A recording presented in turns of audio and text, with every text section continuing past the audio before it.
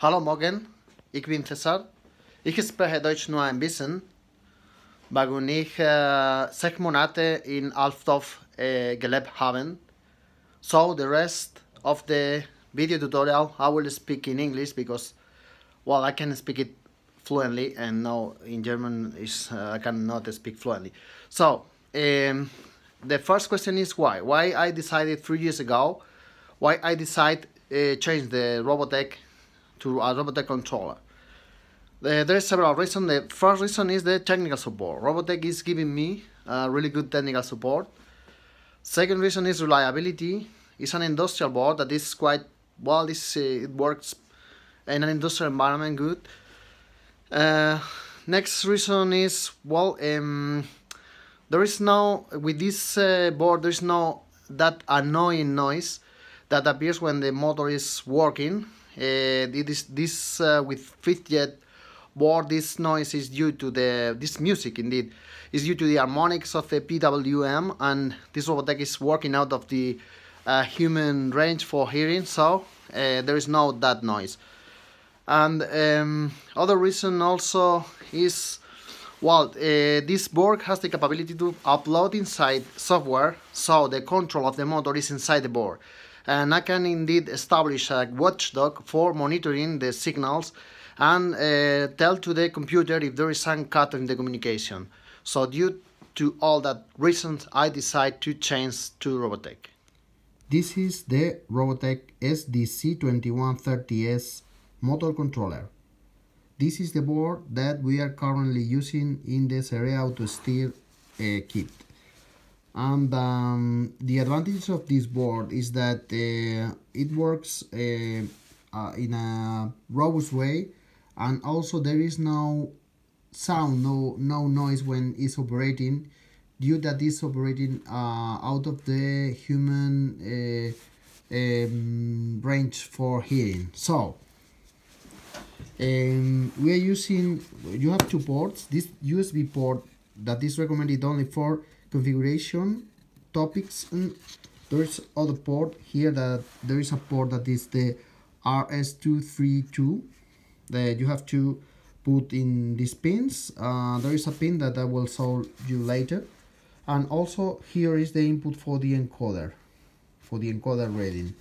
And for working, there is two inputs, that is the source of power input, and there is outputs for controlling. In this case, it's a single board only for one motor that you have. There is cables configuration for that, but you can also, with the model that is now S, you can also control two motors. This is the cable setup for communicating and for the encoder. We are using for communicating a converter from USB to RS232. That is an FTDI chip. FTDI that is located there. Okay.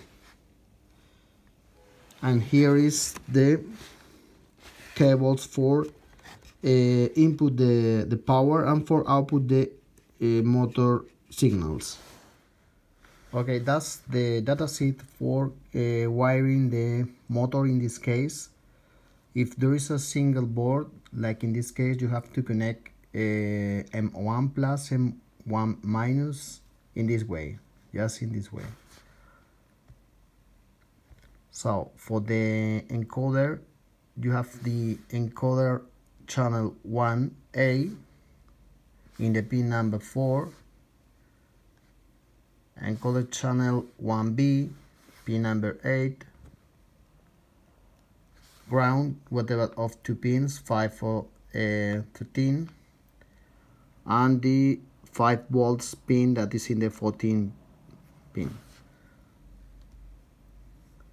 Okay, and another important issue is that you should connect. I'm not using this for having the electronic running. I'm using the general source of power.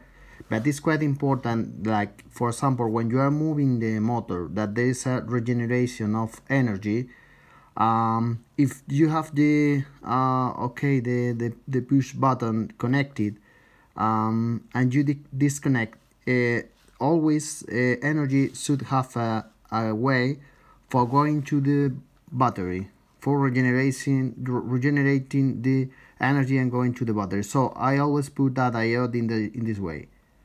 It is important. It's an issue that safety issue for avoiding to break the board. Okay, so this is a typical setup that we have for testing one unit and also for configuring one unit. We have here the box, the control box that have inside the board that I have seen before. And well, we have this with a power source here that is giving power to the board. So it is important that the board has power, because if there is no power, there is no communication. So if we have power, the first thing that we should do is to download the Roboteq Plus software, this software, Roboteq Plus. And with the Roboteq Plus, also you have to download the two files that I have put in on the website, on the link. That one is the profile, and the other one is a script for making the watchdog of the bird. First of all, you have to load the profile. Well, first of all, if you, I'm going to start from 0. I start the software, and the software start to scan the board. Found the board, yes. Load profile from the board, from the controller, and now I have to see here that the kind of board that I'm working with. Okay, so if I'm working with this board, I have to load the profile from the disk. The profile is the 2130S. Okay, open, and then save to the controller. Okay, so also I have to load the script for watchdog, that is the Roboteq Sentry. But I have programmed the profile and this sentry. Okay, and then send to the device. Then I'm going to the console, and in the console I click stop and start again to arm the controller. And then I put this command. If I put the command, this signal, okay, this signal P0 and admiration P1000 or 10,000 for example. If I send this command to the board, there is no movement, should be no movement on the motor axle, and if I put the other command here, there is a movement to the position 10,000. So if the motor is stopped in these two positions, everything is working correctly. 0 and 10,000. 0, 10,000. So that's all. It's simple. It has a little of work for connecting everything, and it's working perfectly. Here you can monitoring whatever variable you put here, for example, for monitoring the counter, the encoder, or the current, whatever. Here, for example, motor amps, and I can put to 100,000, and I run again everything, recording, and I send the command. So you can see here, okay, the signals. Stop.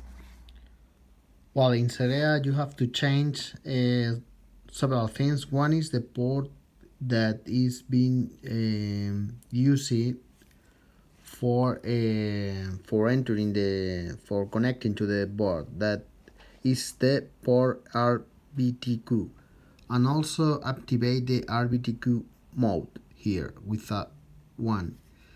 And you have to change also the pass per degree variable, because Roboteq reads 4 times the encoder number. So If usually is, for example, with 50 it is 300 the number of pass per degree. Now with Roboteq is 1200 more or less. So it's different. The pass per degree should be this number.